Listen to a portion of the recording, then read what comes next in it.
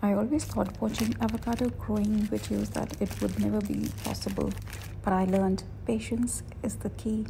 I wrapped an avocado seed in a moist tissue and then secured it in a Ziploc bag, kept it for more than 3 weeks in a very dark place, and I saw roots and shoots growing from the seed, which I'm planting now.